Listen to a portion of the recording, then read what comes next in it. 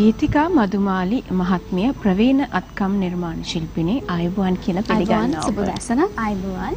ඉතින් මේ දැන් කියන්න. දැන් අපි මේ හදන්න ඉන්නේ අද මෙන්න මේ අන්නාසි ගෙඩිය. ඉතින් මේක හදන්න අපිට වෙනදා විදිහටම දේවල් ටිකක් අවශ්‍යයි.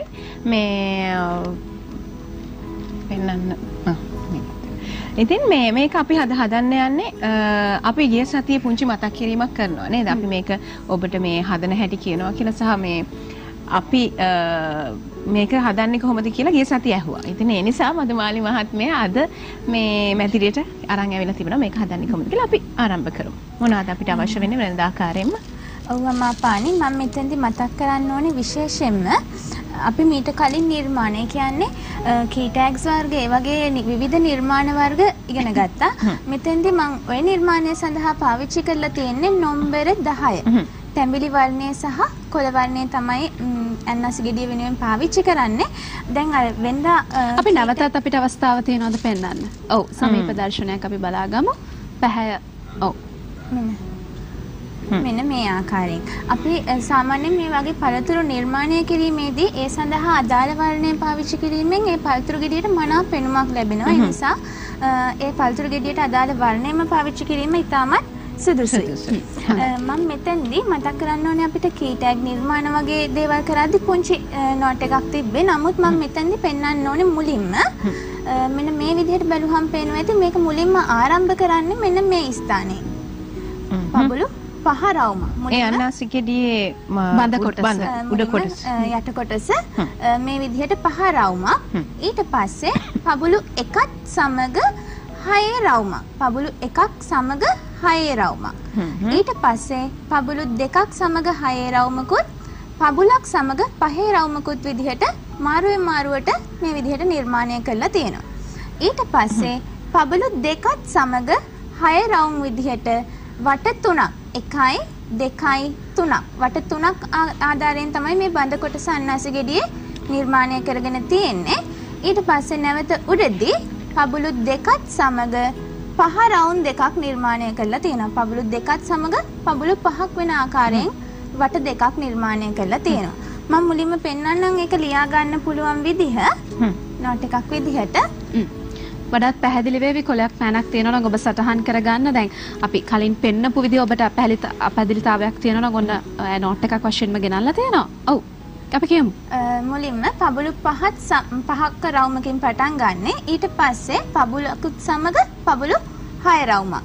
ඊට පස්සේ පබළු දෙකක් සමග 6 රවුමක් සහ පබුලක් සමග 5 රවුමක් විදිහට මාරුවෙන් මාරුවට වටයක් නිර්මාණය කරගන්න අවශ්‍යයි. ඊට පස්සේ පබළු දෙකක් සමග පබළු 6 රවුම් විදිහට වට 3ක් මම පෙන්වුවා බඳ කොටස විදිහට නිර්මාණය කරගන්න අවශ්‍යයි. අවසානයේදී පබළු දෙකත් සමග 5 රවුම් විදිහට වට දෙකක් නිර්මාණය කරලා අපිට අන්නාසි ගෙඩිය හැඩතලය නිර්මාණය කරගන්න පුළුවන්. හරි අපි ඉක්මනින් ආරම්භ කරමු. මම මෙතෙන්දි පෙන්නන්නම්. ඔව්. මේ නම්බර 10 පබළු සඳහා 0.6 තංගුස් එක මම මෙතෙන්දි පාවිච්චි කරලා තියෙනවා. මුලින්ම මම පෙන්නුවා මුලින්ම පබළු 5ක් මේ සඳහා යොදා ගන්න අවශ්‍යයි කියලා. මේ විදිහට තංගුස් පොටට පබළු 5ක්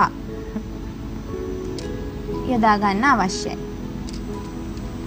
පබළු 5ක් යොදා ගත්තට පස්සේ මම මෙතන පෙන්නන්නම් මේ කොටස හරි මැදට අරගෙන මෙන්න මේ විදිහට පෙර මතක් කරපු විදිහටම ගැට ක්‍රමය තමයි මම මේ සඳහා පාවිච්චි කරන්නේ. එක් පසක් පබළු තුලින් නැවත මේ විදිහට අරගෙන තොණ්ඩුවක් විදිහට මේ විදිහට තොණ්ඩුවක් ආකාරයෙන් නිර්මාණය කරගන්න. ඊට පස්සේ අනෙක් තංගුස් පොට මේ තොණ්ඩුව හරහා මේ විදිහට ගන්න අවශ්‍යයි. දැන් මෙන්න මේ විදිහේ තොණ්ඩුවක් නිර්මාණය වෙලා තියෙන්නේ.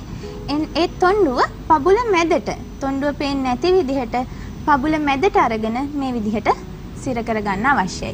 මේ විදිහට සාමාන්‍ය ක්‍රොස් ක්‍රමයේ නැතුව මේ විදිහට කරන්නේ අපි මේ විදිහට ත්‍රිමාණ ආකාරයේ නිර්මාණ කරද්දී හොඳ ශක්තිමත්ව තියෙන්න ඕනේ. මේ විදිහේ තොණ්ඩු ආකාරයක් යොදා ගැනීමෙන් නිර්මාණය ඉතාමත් ශක්තිමත්. මම දැන් මුලින් මතක් කළා පබුලක් සමග ඊට පස්සේ නිර්මාණය කරන්න තියෙන්නේ පබුලු 6 රවුම් කියලා. මෙතෙන්දී තනි පබුලක් තියෙන නිසා පබුලු 6ක් වෙන්න පබුලු 5ක් යොදා ගන්න අවශ්‍යයි. ඒ කියන්නේ අපේ තනි පබුලක් තමයි තංගුස් පොට තියෙන්නේ. ඒ නිසා පබුලු 5ක්. මේ ආකාරයෙන් එක් පසකට පබළු 5. හොඳයි. ඒ අතරවාරේ අපිට අවස්ථාවක් තියෙනවද අපේ මේ ඉස්සරහ තියෙන අපුරු පළතුරු වට්ටියක් තියෙනවා. තව පොඩි බෑස්ලා ටිකක් තියෙනවා. සහ මේ පැත්තේ දැන් පසුගිය සතියේ අපි වීදුරු පබළු වලින් නිර්මාණයක් කළා. මේ බෑ කෙනෙක් දැන් අද දවසේදී රැගෙන ආවිලා තියෙනවා ලීබලි බෑ කෙනෙක්ව. හොඳයි. මේ විදිහට පබළු 5ක් යොදාගත්තට පස්සේ මම මුලින් පැහැදිලි කළා වගේම අවසානයේට තියෙන පබුලෙන් මේ ආකාරයෙන් තොණ්ඩුවක් නිර්මාණය කරගන්න අවශ්‍යයි. මෙන්න මේ විදිහට. අපිට පුළුවන් නම් මොන ඔය පෙන්වන අවස්ථාව ටිකක් මෙන්න මේ විදිහට තොණ්ඩුව නිර්මාණය කරලා අනෙක් පස තංගුස්පට තමයි මේ ආකාරයෙන් තොණ්ඩුව තුලින් අරගන්නේ. අරගෙන මේක මේ විදිහට සිර කර ගැනීමක්. තොණ්ඩුව පබුල තුළට ඇදලා මේ විදිහට සිර කර ගැනීමක් කරගන්න අවශ්‍යයි.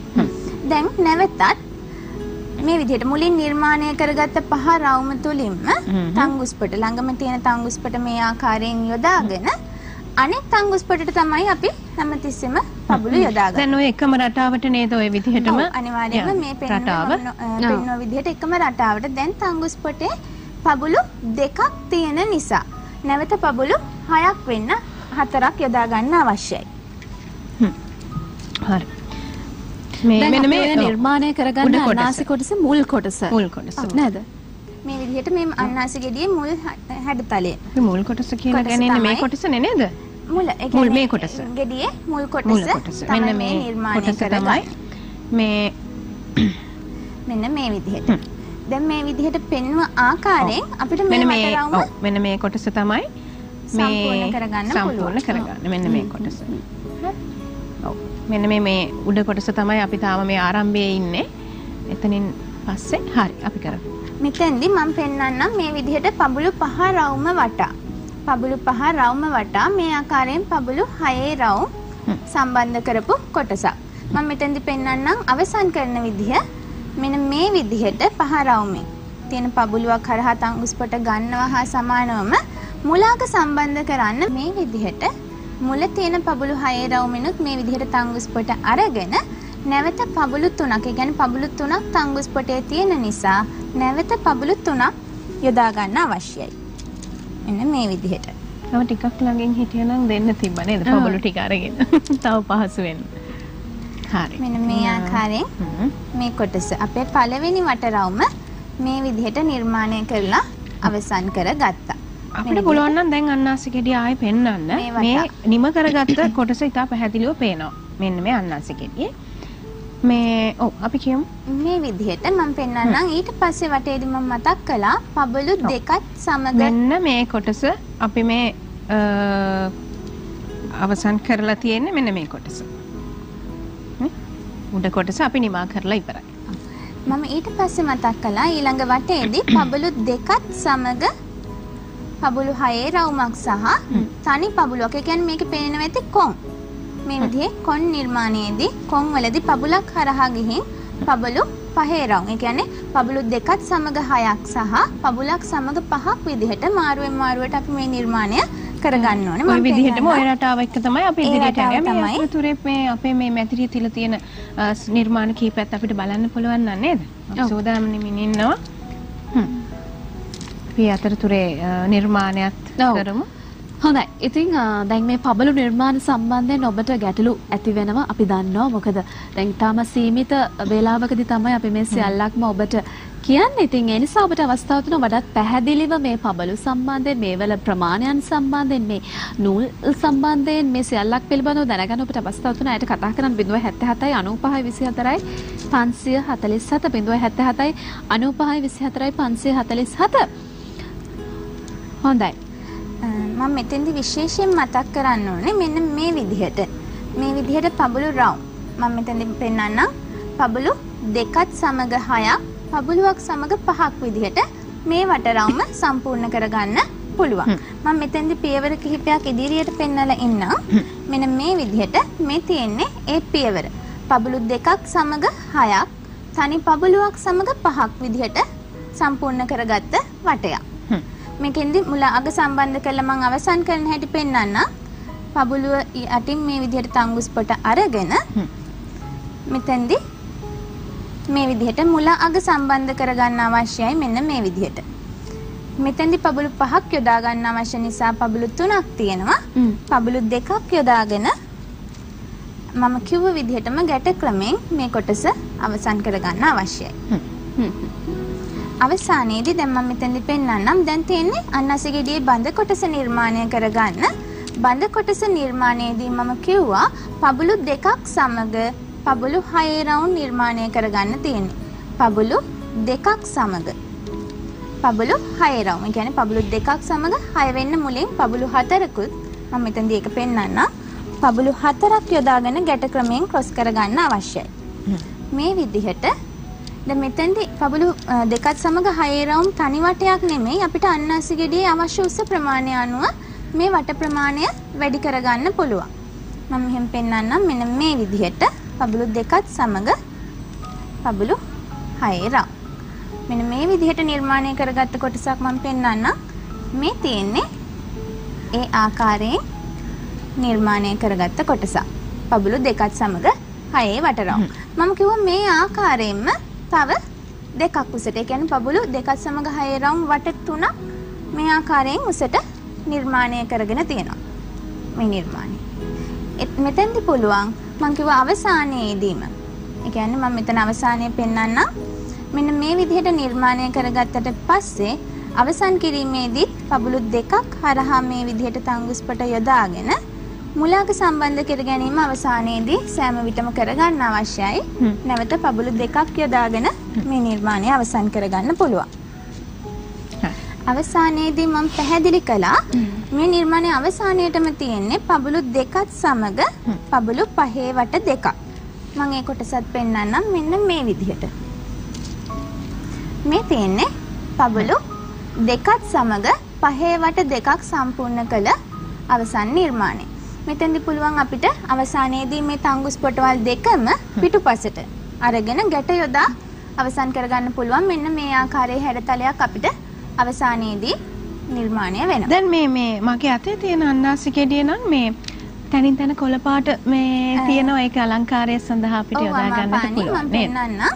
මෙතෙන්දි මම විශේෂයෙන් සඳහන් කරගන්න අවශ්‍යයි අපිට පළතුරු ගෙඩියක් අවශ්‍ය නම් ඒ කොළ පැහැය යොදා ගන්න නැතුව වුණත් මේ ආකාරයෙන් නිර්මාණය කරගන්න පුළුවන්. නමුත් ඒ කොළ පැහැය යොදා ගන්න අවශ්‍ය නම් තංගුස් පොටට කොළ පැහැති පබළුව ගානේ යොදා ගනිමින් කොළ පැහැති පබළුව ගානේ තංගුස් පොට යොදා ගනිමින් අපිට මේ මැදට මේ ආකාරයෙන් පබළු සිටින විදිහට සම්බන්ධ කරගන්න පුළුවන්. මගේ අතේ තියෙන මේ අපි හිතනවා මේ අපි මේකත් අපි පෙන්නවා ජනි. දැන් අපි මේ දැන් මදුමාලි මහත්මිය පෙන්වන්න හදන්නේ මේ කොළ පාට පබළුව කොහොමද එකතු කරගන්නේ කියලා. හරි. ඒ කියන්නේ වර්ණ දෙකකින් අපි මේ අන්නාසි ගෙඩිය නිර්මාණය කරගන්න හැටි. ඔව් අම්මා පානි මම මෙතෙන්දි පෙන්නන්නම් මේ කොළ පැහැති පබළු එකතු කර ගැනීම අපිට සරල විදිහට. ඒ කියන්නේ සාමාන්‍යයෙන් තංගුස් පොටක් යොදාගෙන මේ පබළු දෙකත් එක්ක 6 රවුන්ඩ්ගේ ස්ථානවලදී අපිට තනි පබළුව බැගින් යොදාගෙන යන්න තියෙනවා. මම මෙතෙන්දි මතක් කරන්න ඕනේ අවසානයේදී මේ සඳහා මෙවැනි කොටස් අපිට වෙළඳපොලේ මිලදී ගන්න තියෙනවා. අන්නාසි හැඩයට සමාන කොටස්. මෙවැනි කොටස් මේ විදිහට අවශ්‍ය විදිහට මෙන්න මේ විදිහට මම පෙන්නන්නම්.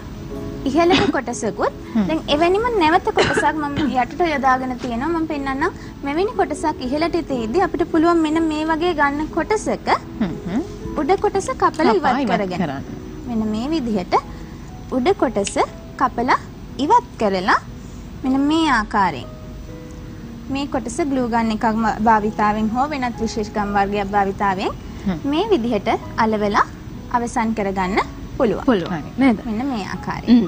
ඔන්න අද දවසේ අප නිර්මාණය කරපු අන්නාසි ගෙඩිය. ඉතින් අර කිව්වා වගේ කොළ පැහැයෙන් යුක්ත පබළු සහ තරමක් දුමුරු පැහැයෙන් යුක්ත පබළුත් අපිට එකතු කරගන්න පොඩ්ඩක් අවස්ථාව තියෙනවා නේද?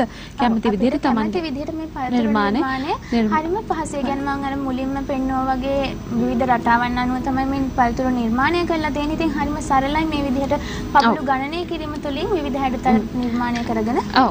ඒ අතරමාරේ ඔන්න දකින බොහොම අපූර්ව බොහොම ලස්සන නිර්මාණයක්.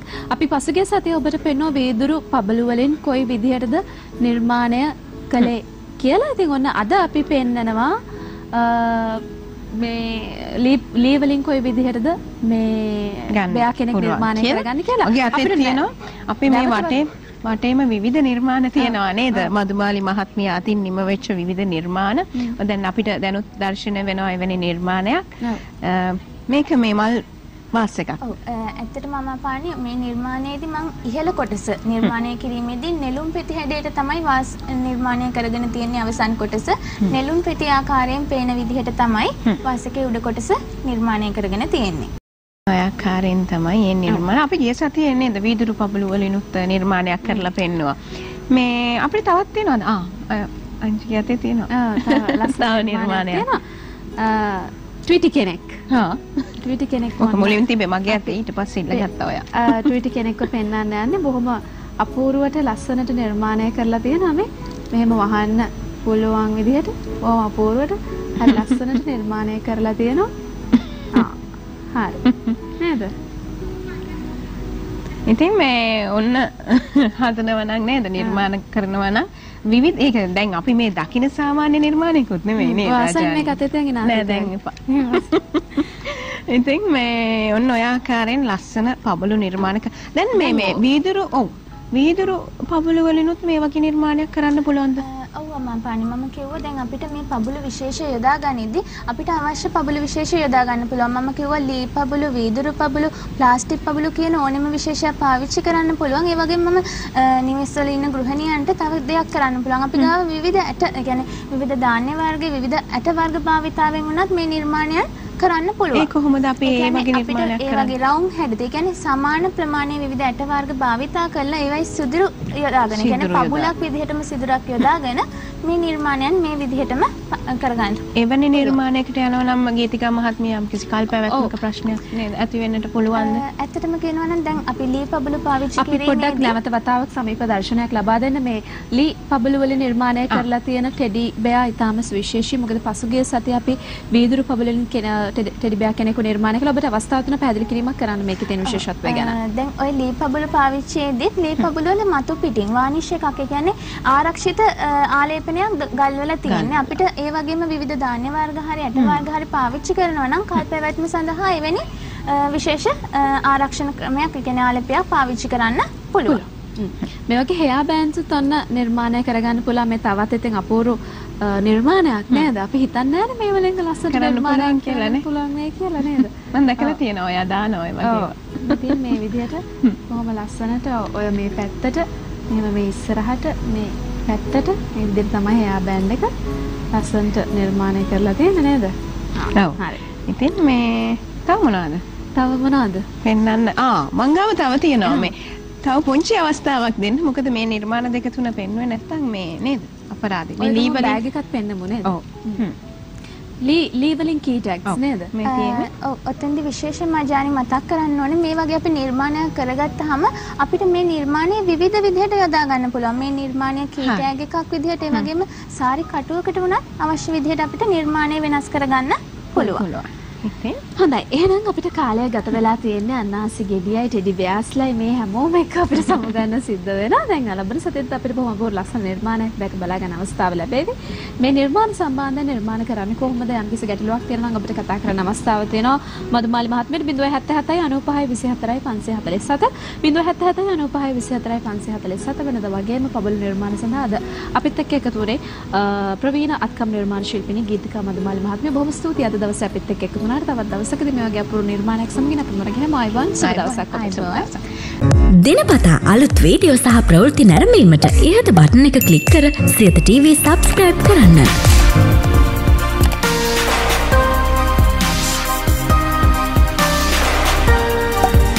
අලුත් වීඩියෝ ගැන මුලින්ම දැනගන්න මෙම සීනුව ක්ලික් කරන්න.